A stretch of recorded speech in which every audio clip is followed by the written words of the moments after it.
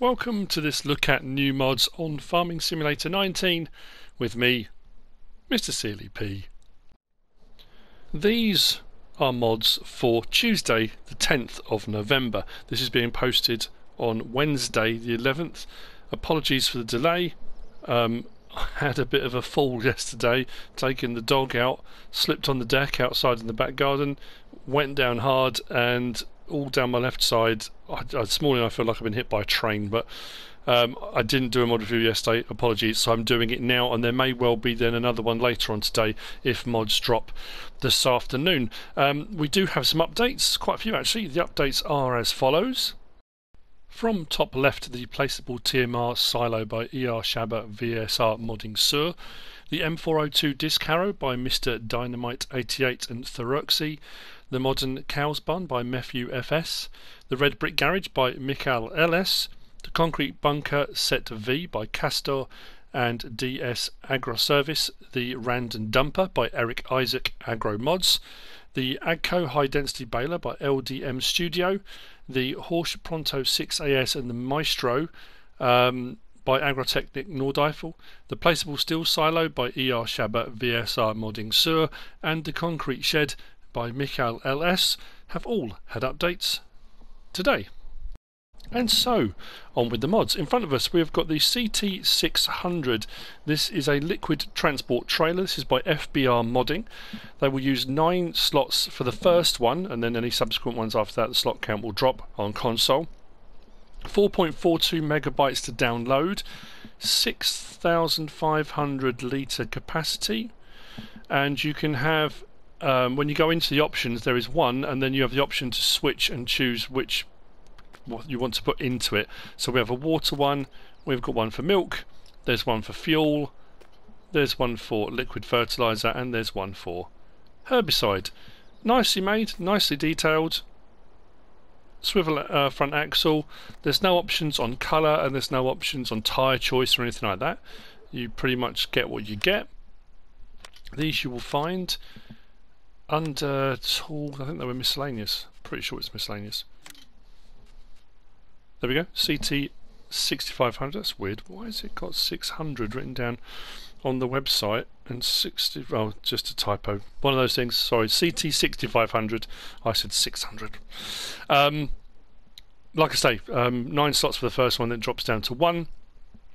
15,800 to buy, and this is where you can change your options, and it changes the actual picture on the front, so water, milk, diesel, liquid fertilizer and herbicide. There you go. Very nice indeed. Moving on from there, we've got this. This is the CultiSem 4000. This is by Rafiki. 4 slots on console, 6.2 megabyte to download. It is a cultivator, but it does have the ability to put cover crop down at the same time. Although it doesn't have a tank of its own, so you do then need to have a front tank that will take seed. It does give a couple of options when you look at it in the menu. Nicely made, 4 meters wide, under cultivators. There we go, right at the very end. 12,500 to buy. It does say Agco 1100 or TF 1500. I have got the... oh, my mind's gone blank. We'll have a look at it in just a second. There are options available. You get it with the yellow, and as it is, requires 160 horsepower. It will run at 7 miles per hour. I just looked at it, done it again. Oh, the Vegestat FH2200. I prefer this one because the capacity is a little bit larger for taking seed. If you want a front tank like that, I think this one's under planters is where I normally get it from. Under planters, there's the Lemkin, which will also hold seed, but the FH2200 is 2,200 litres for only 8 grand. That's generally why I kind of go for that one. The reason it gives you options to which tank you pick is because it will do the pipe hookup, but it does actually work with this one as well. So once we hook it up, the pipe will hook up around the side, so the seed will flow from the front tank to the rear tank, not by osmosis or by magic, but it will go down the actual pipe itself. I've got it set on grass, but I can change it if I use my side panel. oilseed radish or grass, so you can use either as a cover crop. Grass is often a good one as a cover crop. Not a lot of people tend to use it. They tend to go for oilseed radish, but grass will work just as well. Turn it on, drop it down, and away we go. Because it's a cultivator, no prior cultivating or ploughing is required because it's cultivating as it goes. So technically a seeder, but obviously it will only do oilseed radish or grass. It won't do all seed types. It is designed to put in a cover crop. So there we go. That's the CultiSem 4000 by Rafiki. Very nice indeed. Next up we've got this. This is the Bábolna B215 grain silo. It's a big old unit, this. Really nicely detailed. I like all the sort of the texturing and all the kind of wear on the paint and stuff like that. You know, it's well used. It's a well used grain silo. Other thing I like about this is at night automatically lights come on. We've got lights over the actual tip container. I'm having a nightmare today. Pit is the word I'm looking for. Pit. There's lights around this section here and lights around this building here. I like that it lights up. Not all the buildings do at night now. A lot of the BGAs don't and that kind of thing. Now, weirdly, on the website, this says it's a 400,000 litre capacity. When you come to down or buy it and put it in place, it says 200,000 litres. So I thought I'd better check, and it is 200,000 litres. Whether it's supposed to be 400,000, I don't know, but it's definitely 200,000 at the moment. So that's your pit for tipping in. Your collection is from here. That's fairly narrow and not too high, but looking at it, I think you're going to get most trailers under there. I don't see why. I'm just thinking of the Idealiner is probably one of the taller trailers we have in game, on console anyway. Possibly stuff on IT runners, maybe might struggle to get under there. But there you go, 200,000 litre capacity. It will take your main crop types, so it'll do wheat, barley, oats, canola, sunflower, soybean and corn.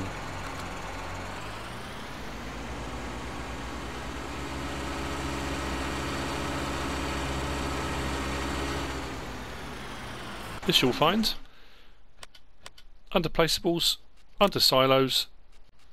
There you go, 200,000 to buy. Did I say how many slots it was? No, I didn't, did I? 22 slots to down on console. 16.59 megabytes to download that as well. And there you go. Probably need to get out of that. So there you go, that's the Bábolna B115, I think I said 2 earlier, B115 grain silo by FSH Modding and UNorby. I'm having a nightmare today. I think I missed off the name of the modder at the start as well. Apologies, but that's who it's by. FSH Modding UNorby. Next, we have got an old favourite. We might have already had a modded one of these before, I'm trying to think. This is the New Holland TC5 series. This is by DB Modding. 18.97 megabytes to download. 14 slots for the harvester, 8 slots for the header. It's very nice, this one. Quite a few options available on it. We've got some colour choices for rims, we've got colour choices for the actual main vehicle itself. 6,900. We'll have a look anyway in a second. But yeah, nicely detailed. The header has an adjustable reel, as most of the headers do now. Do have an option on lights as well on this, on the lighting package, which is very nice too, as you can see. Got these lights around here, so we've got a 360 degree package available if you want it, and one on the pipe if you want that as well. So this you'll find under vehicles, under harvesters, the TC5 series. 140,000 for the base model, 6,400 litre capacity, not 6,900. So we can change the main colour from sort of a more standard New Holland yellow to a sort of more darker sort of egg yolk yellow to a lighter, more faded yellow, and you can even have it in black if you want to have it in black. I think I went for the lighter one. Rim colour, we've got white, white, chrome and chrome, but I think the next white looks more like a metallic-y white, a lighter sort of aluminium sort of, and then the chromes, hang on, that looks more like galvanised I think, and that one's more of a just a standard rim, but I like the more metallic-y ones, they look quite good. Then we've got the option of the, let's go through because I think I clicked it by accident. Oh no, we've got the TC570 at 175 horsepower, the TC580 at 227 horsepower, the TC590 at 258 horsepower, and then back to the TC570. I've often found, it depends how hilly the terrain is you're working on. Generally speaking, lower horsepower harvesters work just as well. It's got to be really, really hilly for it to struggle. But again, horsepower requirement is your prerogative, however you want to go for it. We've got the option of Trelleborg, Mitas and Michelin's. With Trelleborg, we can have it narrows, standards or wides. Mitas is just standard with wides, and Michelin we've got standard or wide. There's no narrow option on that. And when I say narrow, again, be careful on that. I mean, it doesn't really matter because you're going to be harvesting crops anyway. You wouldn't want to be driving across a crop unless you're harvesting it. Sometimes it says narrow tyres, but it's not actually row crops. So I just think that just means it's a narrower tyre than. You know. Anyway, and then design. We've got standard. We've got pipe lighting. I do like having a light on the pipe. Light for the pipe. That puts the light up there on the side of the vehicle. So when the pipe opens up, it lights up around it. I like that. And then you can go for 360, which leaves the pipe lighting there and adds the extra ones around the sides as well. Although weirdly, the lights are there already, and when you put it on, the pipe goes on. Then 360, does it actually add any other lights in? Looks like they're there already, aren't they? Maybe just they're not functional, but anyway, yeah, so you can have 360 degree lighting, which is what I went for. So,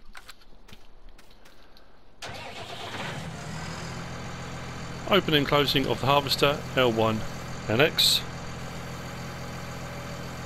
Pipe out. Nice smooth animations. Beacons, you've got one that side and one slightly forward on the other side as well. Horn, I know people like the horn. Lights, standard, rear, main and all the way round. I do like the 360 degree, that's nice that.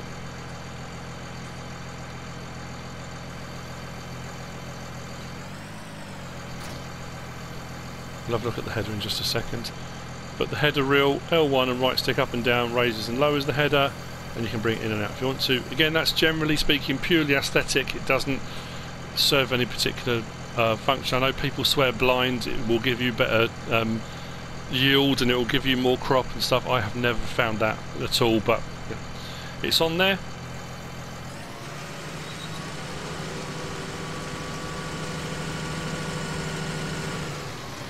In cab, nicely detailed. The camera is slaved to the seat, so you get that kind of seat suspension as you drive, rather than everything bouncing around you and you sitting static. You bounce around on the seat, which I like that. I'm surprised that a lot of the standard stuff doesn't have that already, but that's very nice indeed. So the header you'll find under headers. There's no header trailer that comes with this pack.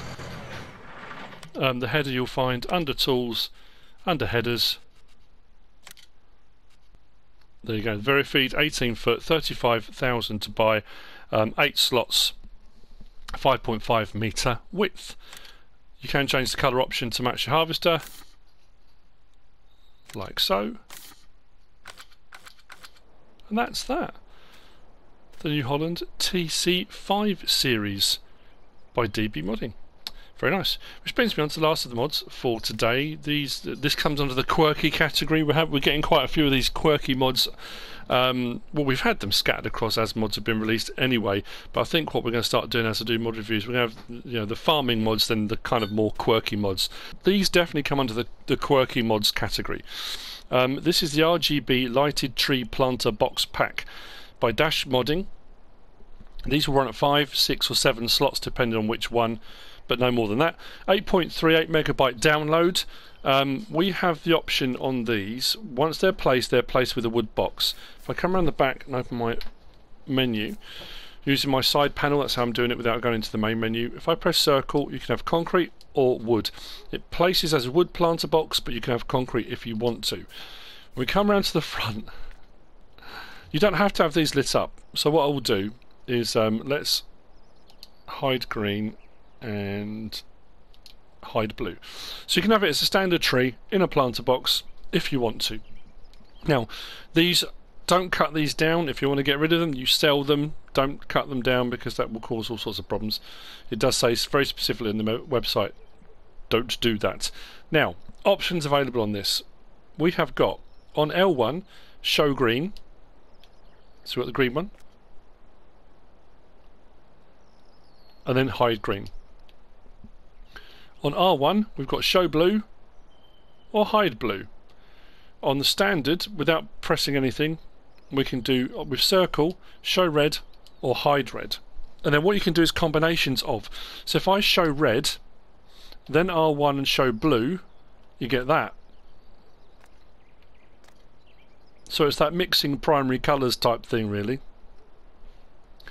What I can do, I wonder if it'll let me do it as well. Show green as well. You kind of get a very light one.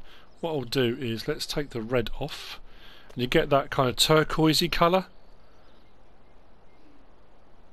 And then if we hide green, we go back to blue. Did that one.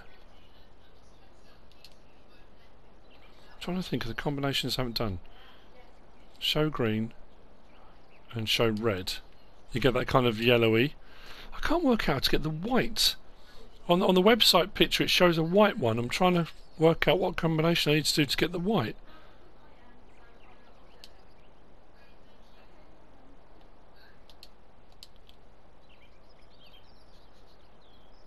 Show blue. Show green. No, it gives me the turquoise. But anyway, in each of those you can go through those options. So you can either have it of just green, just blue, just red, or combinations to get the sort of turquoisey green. You can get that nice kind of purpley lilac if you want to. And like I say, at night time they look like fireworks. That one especially. In the darkness you've got this bright kind of bloom of colour.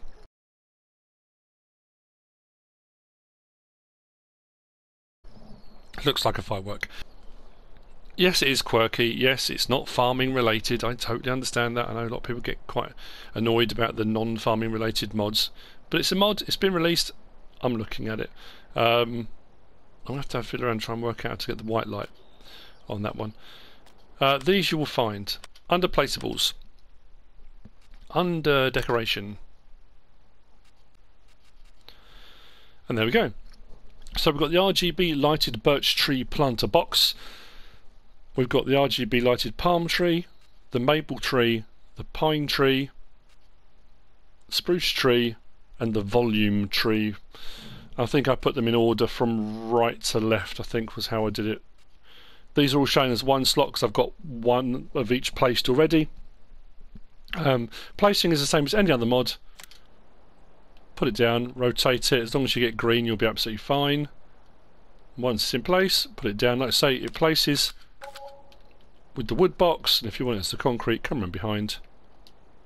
You can have it as a concrete box if you want to. And like I say, you don't have to have them coloured. You can just leave them like that and have a tree in a planter box to decorate your farm if you want to. That's up to you. So there you go. That's it. That's the mods for the 10th of November. There may well be some more mods released later on today, and tomorrow, it's tomorrow isn't it? Yes, the 12th, the Alpine expansion releases, so that will be out tomorrow. Season Pass, it's free, I think it's 19.99 euros to download. I'm not sure what that converts to across other currencies in different parts of the world, but that's what the website was saying until it kind of crashed on me. I hope you found this useful and informative in some way, shape or form. If you have, give us a like. If you don't subscribe yet, please do. If you want to leave a comment, feel free, and if you want to share this video, then please be my guest. Whatever you should choose to do, thanks for watching.